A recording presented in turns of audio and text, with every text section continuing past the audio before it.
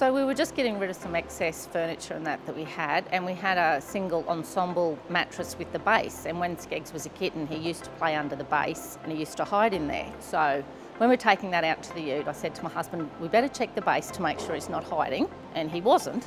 And then in between obviously going and getting some more stuff to load up the ute, Skeggs must have jumped into the hole, and we didn't know we'd put some couch cushions and that on top.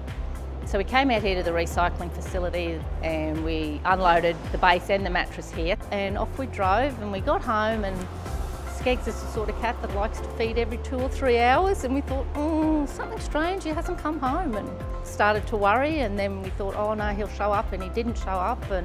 And my son woke me up about 12:30 and said, Mum, the cat's been found.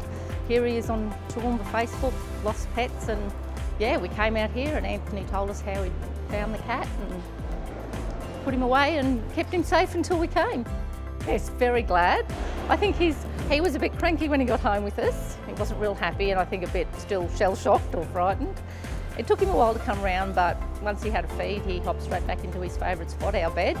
And just, I can't thank Missy and Anthony enough for rescuing him and going above and beyond what they did for him. Yeah, so glad to have him back. It was a relief.